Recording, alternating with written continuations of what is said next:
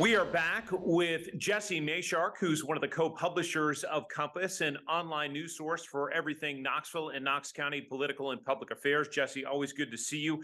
We're going to break down a new state law that impacts public forum and some of the things we're seeing across the state and some changes we may see here in Knoxville. Explain.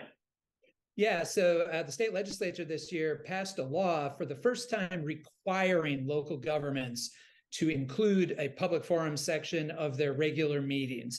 And in the past, this has been sort of permissive. They could do it if they wanted to. They didn't have to.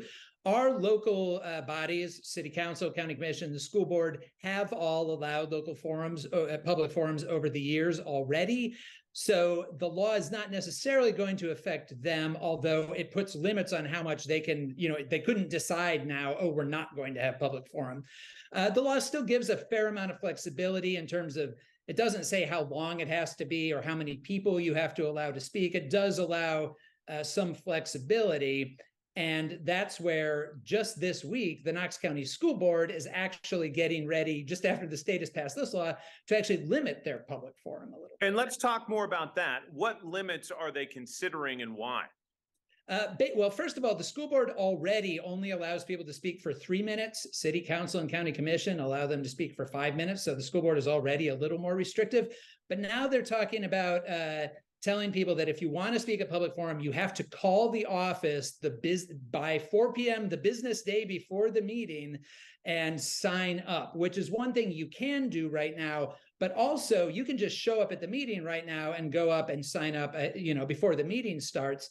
And they say that this is kind of a security concern when they have a whole lot of people there at the beginning of the meeting. You get this big crowd all kind of coming up and wanting to sign up. But there may be other ways they could address that particular problem without just saying that, oh, no. I think the concern that some people have raised about this is the school board often, they hold their monthly workshop meetings on Mondays. That would mean you have to sign up the Friday before. Let's say there's something big that blows up on social media over the weekend, which certainly happens. Then you get a big crowd all showing up at that Monday meeting. They're already mad. And then they're going to find out that, oh, you're not even allowed to speak. So I think that's kind of what the school board is trying to balance right now. And that's not a done deal, but there is discussion for it. And we'll just have to wait and see what those leaders decide on that elected board. Right. They're going to vote on that at their meeting on Thursday.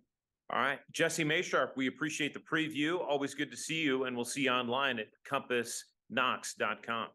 Thanks a lot.